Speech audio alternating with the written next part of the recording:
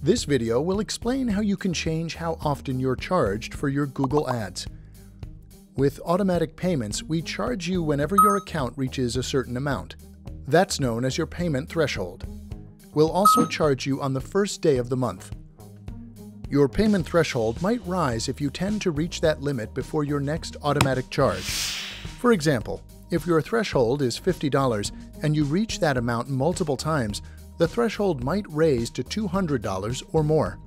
Before you decide to change how often you're charged, you can find your current payment threshold by clicking the billing icon in your Google Ads account, then clicking Summary.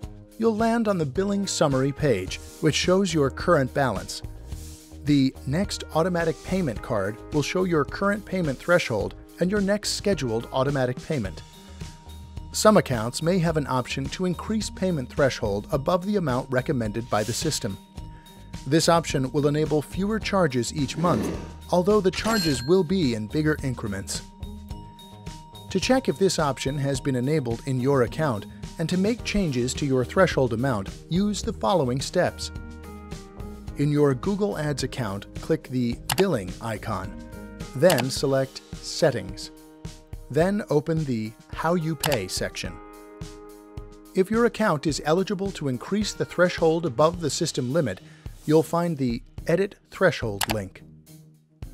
Click the link to view the recommended threshold amount and update your threshold limit.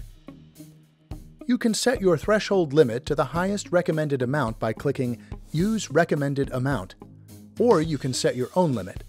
When you're finished, click Save.